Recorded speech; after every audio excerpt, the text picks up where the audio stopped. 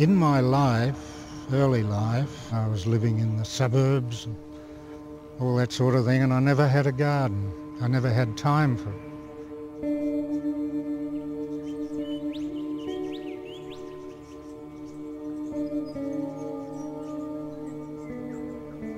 I swore then that if I ever got the opportunity, I'd like a big garden and one that I could put a water feature in, grow the trees, the great trees that I got to love.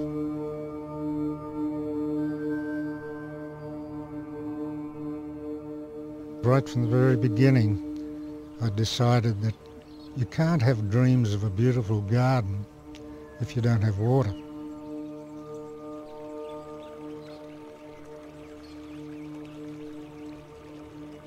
On my 18th birthday, the 29th of October 1942, I'd made up my mind that I was going to avenge my father's treatment by joining to fight the Boche.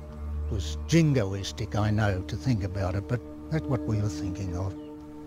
So I became an officer of the Royal Australian Air Force at 18 and went overseas to Europe, where things were certainly different.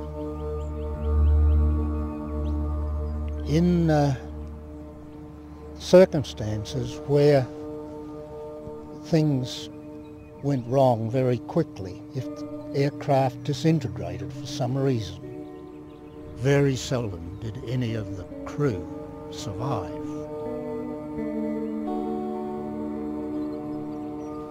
Well, the most unfortunate thing happened in our case.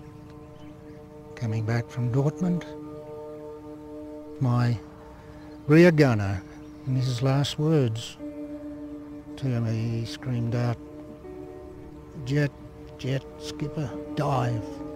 They were his last words. In a fraction of a second, the 6 guys were out in the falling. At 20,000 feet, it takes almost 3 minutes to free fall to the earth. If you ever experience 3 minutes silence, you know how long that is.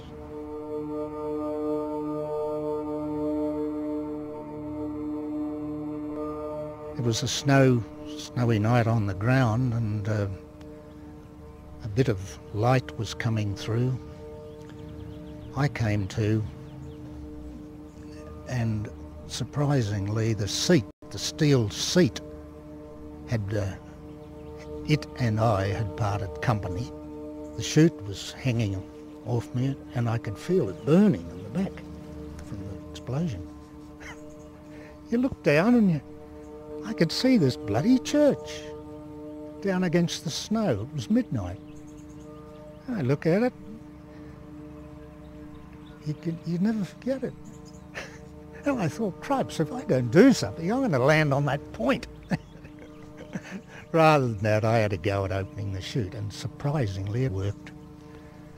About 1,000 feet or so, because I was so close to the ground, and came down in this bloody churchyard. Peach tree or something was there, it broke the fall.